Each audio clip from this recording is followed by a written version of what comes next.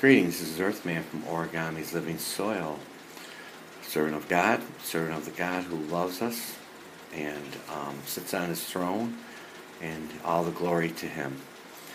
And we're going to talk about effective microbes in the next two videos, and what exactly is in effective microbes. So what are these effective microbes?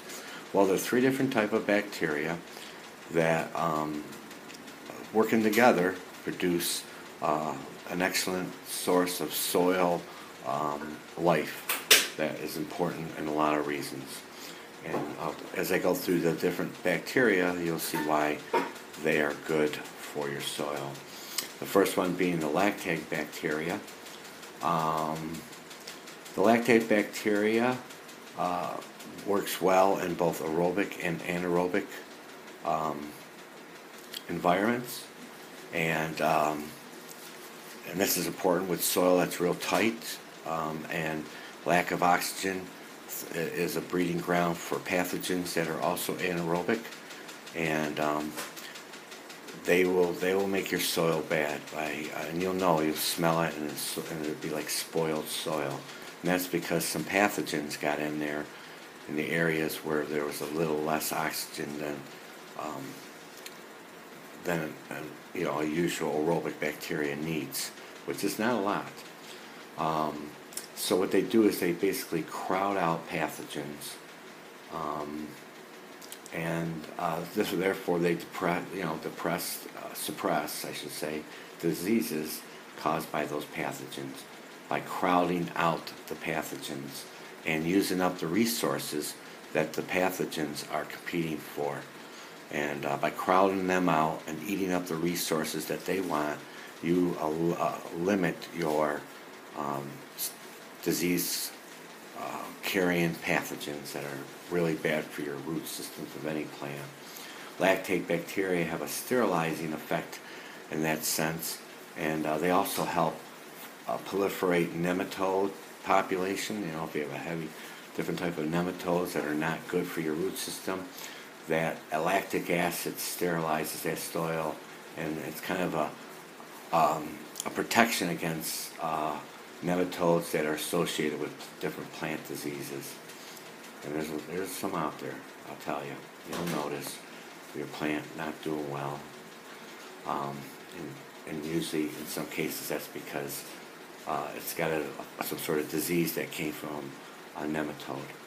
Lactic bacteria also participate in breaking down cellulite and lignified organic matter in the soil, making it plant ready. Because the lactic acid breaks it down, and this is real good stuff. I'll tell you about it after. So the acids break down the cellulite and lignified organic matter. And you want to break down plants that are really like loaded with celluloid, real strong stem. The lactic bacteria helps break that down quicker through the lactic acids. And then finally, the lactic acids, as they play a role with the other two bacteria, which are a photosynthetic and a yeast bacteria, they help break down the carbohydrates and sugars that they pass when they take it from the plant, and they produce more, keep producing carbohydrates and sugars. You don't want a soil loaded with that, all the sugars and stuff, because that makes it real sticky, once again pointing away toward pathogens.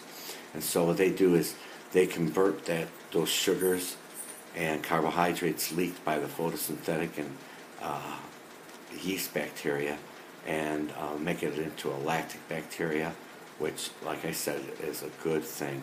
So yeast, not yeast, but the lactic bacteria, really it plays a huge part in the trio of the effective microbes by those things: crowding out pathogens, breaking down cellulite and lignified organic matter, making the plant ready, sterilizing the soil against disease-associated nematodes, and they eat up the sugar and carbohydrates left over from the photosynthetic and yeast bacteria, just making it a nice sterile soil, as you can see. So this is Earthman from Lower Origami's Living Soil.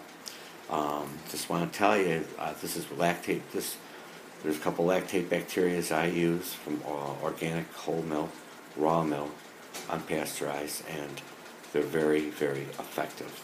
And that's just one of the small ingredients that's in Grovana, my inoculated wheat brand product that I sell. And just so you know, just want to throw a little, you know, word out there for that, because Grovana is amazing stuff. And it's very easy to order. I'll put a link down below this video. May God bless you and your day.